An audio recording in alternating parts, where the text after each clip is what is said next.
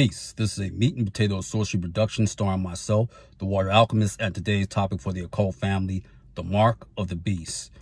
There's been a lot of discussion in so-called metaphysical as well as religious circles about what is the Mark of the Beast. Is it a singular event that's supposed to occur, or it's plural? I am one of the proponents of that it's plural. It's basically a spiritual and metaphysical octopus that will have tentacles everywhere. If you don't believe me, look at the term parents betray. Now, first of all, parents betray is Latin.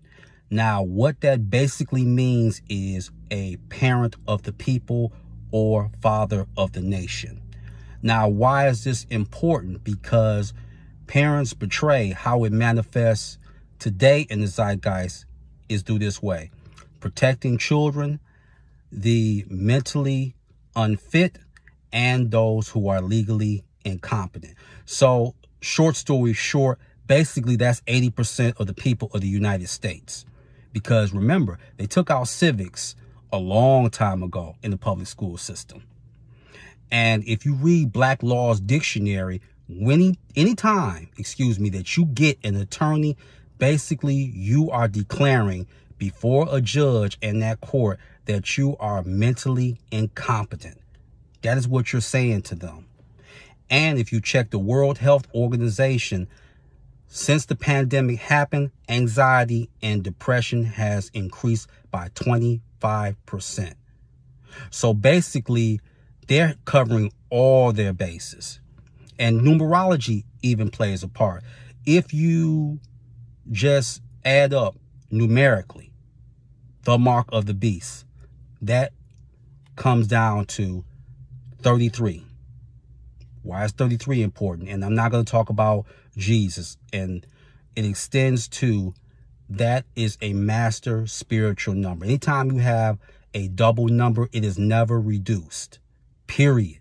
So the original Temple of Solomon stood 33 years. Then there's the 33 Mason. But if you study the Kabbalah, there are 22 spheres, 10 globes, and one more, Sephirah, and that is Dot. And that adds up to what? The number 33.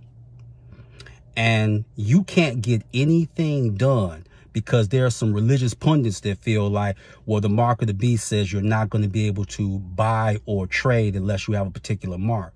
Okay, well, tell me, what can you get accomplished without a driver's license?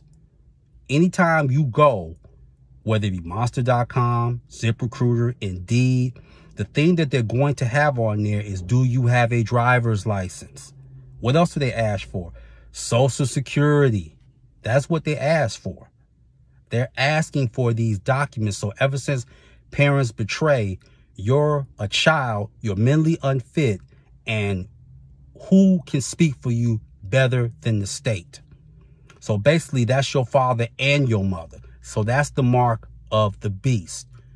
And it starts with parents betray. It will extend to your birth certificate, because you're a commodity. And what's a valuable commodity? A valuable commodity is a child. Don't believe me? Go on the dark web and see how much babies are going for. Check it out for yourself. They're a high premium. So that is the mark of the beast. It's not one thing. It's many things. And they're going to use all this paperwork to make sure that you are bought and paid for. Period. Point blank. And as far as the RFID chip, they're going to be pushing more chips. But remember, how they do this is for your best interest. So, you could chip your animals. Let's say your child gets stolen.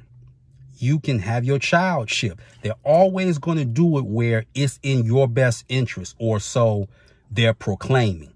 It is not in your best interest. Last time I checked, tell me what was good about slavery. Oh, that's right. Nothing. There's nothing good about slavery. And you could clean it up and just say, I'm an indentured servant. Slavery is slavery, period. So that in a nutshell, is the mark of the beast. It has many tentacles, and if you cut off that one tentacle, it will be able to regenerate. So with that, that is your meat and potato sorcery for the day. I am the Water Alchemist. Be water, my friends. Peace.